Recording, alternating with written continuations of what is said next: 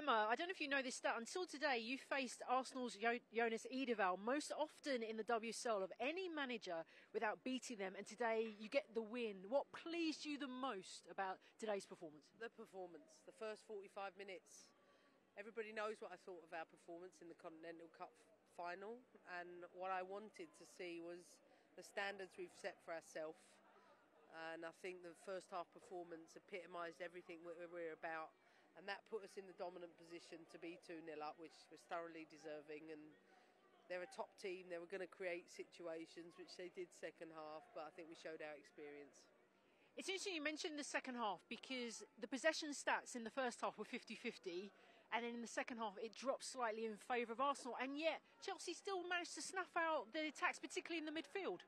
Who cares? This is about the titles you win. Get bored of that conversation. And not because it doesn't matter, but because we should talk about this team being in a position to compete for titles year on year, and we're one game away from another title. And my job this week is to make sure everyone's focused going into that, regardless of the game that's played out between Manchester teams. And I'm super proud of everyone. And I also want to say, you know, there's a great fitting day for Magda and P, a great sign-off.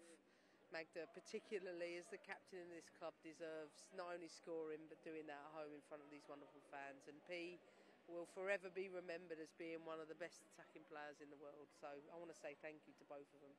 And what's been particularly impressive is the rotation of your squad, you know, keeping them fresh, but also not just Magda being a leader on the pitch, but there are leaders in every single position on that pitch for you. Yeah, no doubt. I mean, we lost Millie Bright, a really key point in the season, then Kadisha Buchanan, two big players for us. And in steps Maren Mjelde, Magda Eriksson, and they've been superb this last quarter to deliver their qualities. And that's why we have this squad. There's going to be moments in the year you have players that have injuries, but we've coped really, really well with the setbacks. And finally, one more game to go, so there's still some work to do. I know maybe one or two players might watch the Manchester derby, but how are you going to get the team ready and focused for that final away game at Reading? I think today I just want to soak this in. You know, it was a mix of emotion. I'm happy because we're 3 points closer, and sad because we're losing two amazing people. So I think I'll deal with them first, and tomorrow I'll think about Reading. Interview with Pernille Harder and Magda Eriksson. What a way to wrap up here at Kingsmeadow. Pernille, let me start with you. How did you assess the match and getting a big win over Arsenal this afternoon? Yeah, such an important win. I think we started really good. The first half was a great 45 minutes. Second half we had to fight a little bit more, but we had a clean sheet, and then we often win games. Looking at Magda.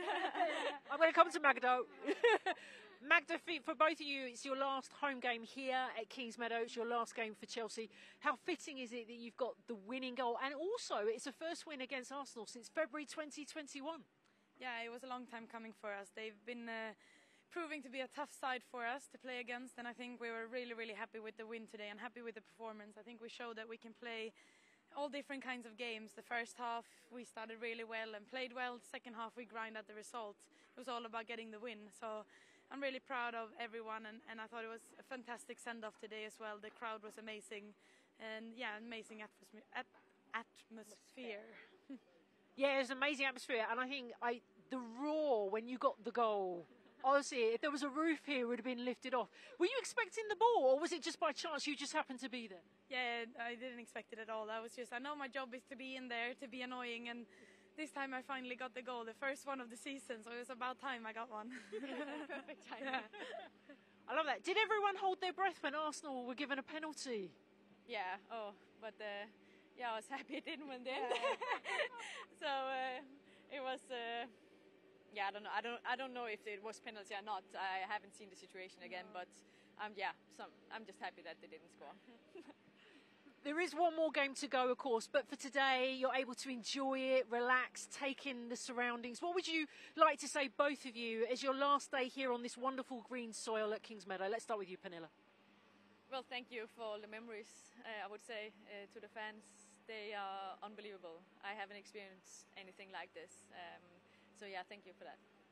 And Magda, to you, Captain Fantastic, we say goodbye to you. What would you like to say to the fans as a final sign-off? yeah, of course, first is a thank you, massive thank you for everything you've done for us. We know how much time you dedicate to following us across the country and across Europe, and I will truly miss you all as well. We both will miss you so much. Magda, Pernille, we wish you all the best for the future. You've been absolutely brilliant. Take care of yourselves.